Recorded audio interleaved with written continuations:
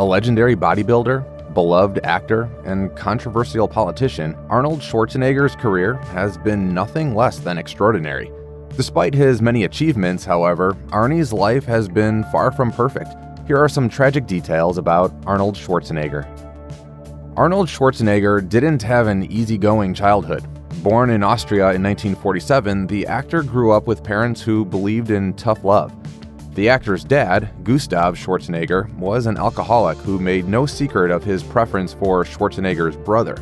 Gustav was also a police chief and a stern Catholic who was rigid in his ways and often physically abused the young Schwarzenegger. According to several accounts, Schwarzenegger's father played a role in World War II as a member of the Nazi Party. Gustav's Nazi links haven't been swept under the rug by his son, who dug further once he discovered that his father had links to Hitler's party. The actor asked Rabbi Marvin Heyer of the Simon Wiesenthal Center, an organization that supports Jewish rights, to find out more. It was subsequently revealed that his father was indeed a Nazi supporter, but not an outright war criminal. Later, Heyer said in a statement, "It's not a proud moment for anyone when you learn your father was a member of the Nazi Party. But Arnold is not his father, and Arnold has to be judged for who he is." As a school child, Arnold Schwarzenegger wasn't exactly fascinated by the world of academia, but he was always intrigued by fitness. He was an enthusiastic and cheerful child who was drawn to soccer at first, and eventually found his love for bodybuilding. And while there are a number of theories around how the actor started lifting weights, it's undeniable that he was drawn to the sport from a very early age. Certainly, Schwarzenegger liked lifting far more than team sports. Basically, the young athlete wanted to stand out from the crowd, and he wasn't afraid to work hard for it either, despite his parents' puzzlement at his new obsession. Around the same time, Schwarzenegger also expressed a desire to go to the United States and become an actor, a dream which was met with derision by the young boy's father. That didn't stop Schwarzenegger, however, and he worked hard on his body, training pretty much every single day. Nothing could stop me. I think that comes from growing up the way I did. Arnold Schwarzenegger's family was hit by tragedy in 1971 when the actor's older brother, Meinhard, passed away in a sudden car crash. Because of his strained relationship with his father, Schwarzenegger couldn't go home after his brother died, and he ended up missing the funeral. As a result, the actor never really speaks about his brother in later life and tends to avoid mentioning him in interviews. When Arnie was just 25 years old, his father suffered from a stroke in a Graz hospital and passed away, only a year after Meinhard's passing. Again, Arnold made no appearance at his father's funeral. As per certain accounts, Gustav was gutted and heartbroken after the death of his older son, and never quite got over the tragedy. Allegedly, when his mother asked Schwarzenegger whether he would be attending the funeral, he said, "No, it's too late. He's dead and nothing can be done." Schwarzenegger later explained in an interview that he'd conditioned himself to be stoic in order to be a champion. He said, "If you want to be a champion, you can't have any kind of outside negative force coming in to affect you." When Arnold Schwarzenegger was just 18 years old, he found himself facing a prison sentence, having failed to finish military training, which was a requirement in his home country. The reason? He decided to take part in the Mr. Europe competition in Germany and sneakily left military camp without letting anyone know what he was up to. At the time, his passion for bodybuilding made him feel like it was worth taking this risk. It did work out in his favor after all, because he was declared the winner of the contest. Although, he still had to spend a few days in jail. He was given a lenient sentence, however, because he had the support of his superior officers, who sympathized with Schwarzenegger and his passion for bodybuilding. Arnold Schwarzenegger was only 20 years old when he found himself on the brink of achieving his dream. During his early bodybuilding career, Schwarzenegger was supported by Joe Weider, who was responsible for the International Federation of Bodybuilding, a group that worked with contests like Mr. Olympia and Mr. Universe. Weider's support helped Schwarzenegger get access to America and fulfill his lifelong dream of living there.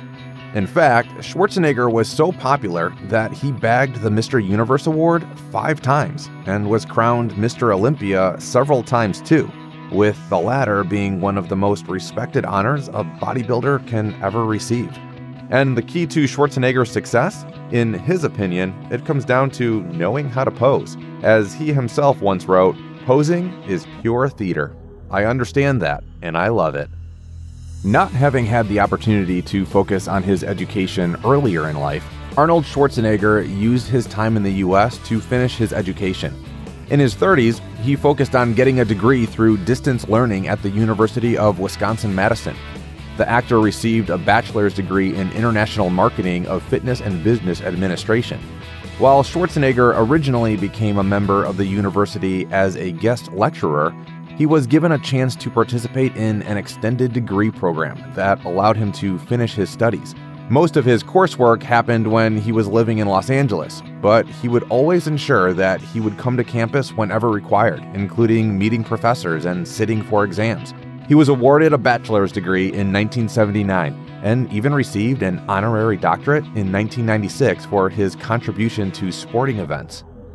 Schwarzenegger has admitted to using steroids in the past in a bid to aid his bodybuilding efforts. The actor also admits that he didn't have regrets about turning to the drugs back then.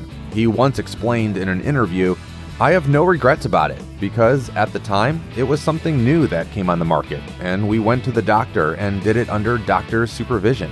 He also explained that steroids were legal back then, and it was something he decided to experiment with to see where he could go with them.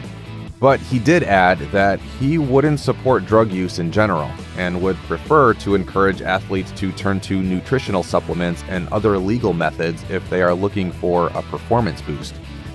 Arnold Schwarzenegger is no stranger to mental health troubles. In 2018, the star reached out to a fan with depression who had told Schwarzenegger in a letter that his illness had left him unmotivated and unable to go to the gym. He requested the actor tell him to stop being lazy and go work out.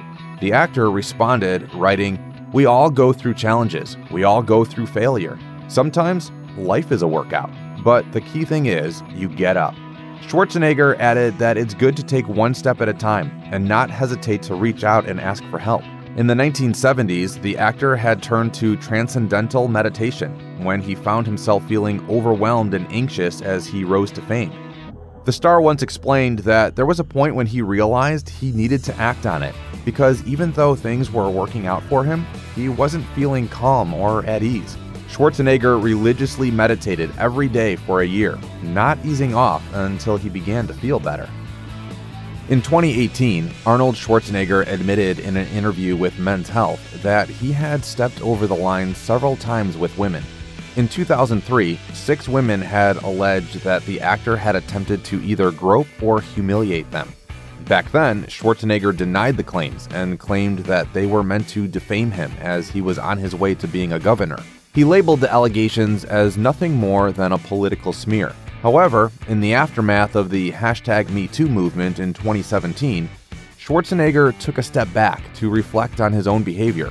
A year later, he apologized for his conduct. Schwarzenegger said, "Looking back, I stepped over the line several times, and I was the first one to say sorry. I feel bad about it, and I apologize." In one of his most notorious scandals, Arnold Schwarzenegger courted controversy when he admitted to cheating on his ex-wife, Maria Shriver, with their housekeeper. In 2011, the star revealed that he had a child with their housekeeper when he was still with Shriver.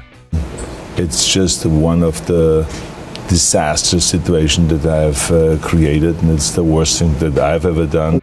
The couple parted ways shortly afterwards, having been together for 25 years. The actor said in a later interview, "I had personal setbacks, but this was without any doubt the biggest setback and the biggest failure, without any doubt." Schwarzenegger added that he knew he was the one who messed things up between him and his wife. Shriver and Schwarzenegger did try professional counseling to salvage their relationship, but in the end, nothing really worked. In fact, according to Schwarzenegger, the counseling process had the opposite effect. He himself called it, quote, "nonsense talk." The actor also revealed that he did say sorry to Shriver and their children. He then focused on self-reflection, trying to figure out a way forward and develop a genial relationship with his former wife and children. And while he has admitted to knowing how much he hurt Shriver and their children, Schwarzenegger has mentioned in interviews that he remains hopeful for the future. In 2003, Arnold Schwarzenegger entered the world of politics, becoming elected governor of California. He stayed in office until 2011. However, his stint as a politician wasn't exactly a roaring success story, and many groups and individuals found themselves in opposition to the governor's policy positions. Among Schwarzenegger's political enemies were the workers who suffered pay cuts on his account, his Democratic rivals who thought little of his disdain for new taxes, and his Republican allies who demanded he become more aggressive. All in all, Schwarzenegger's tenure was a lonely one, and he struggled to make his constituents happy. As he once said, there were people all the way through, people who were disappointed. He added that while some wished to see him be way more conservative, others wanted him to become more liberal. By the time Schwarzenegger left office, his approval rating had fallen to 22%, and he was leaving behind a state budget deficit of $28 million. This was a far cry from the beginning of his political career, when he was wildly popular among the public, with some even speculating he could have run for president. For all his confidence and charisma, Arnold Schwarzenegger suffers from a very real and relatable fear: aging. In particular, he has often expressed his desire to stay relevant and keep up with the changing times. But while he's still very much a popular figure, things are a little different these days. An ex-girlfriend, Barbara Outland Baker, once said that she thinks Schwarzenegger wants to stay on top, no matter what. She explained, "He just wants to be number one, in whatever context. He would do anything to sustain it. But the aging process? It's never welcome." Unfortunately, Schwarzenegger has faced several disappointments over the years as his movies have failed to leave a lasting impact on audiences, and things haven't been helped by his inability to make a political comeback. But don't go thinking you've seen the last of Arnie. I'll be back. As his biographer Michael Blitz once wrote, Schwarzenegger doesn't give up easily. In Blitz's words, he is the has-been who still is. Check out one of our newest videos right here. Plus, even more grunge videos about your favorite celebrities are coming soon. Subscribe to our YouTube channel and hit the bell so you don't miss a single one.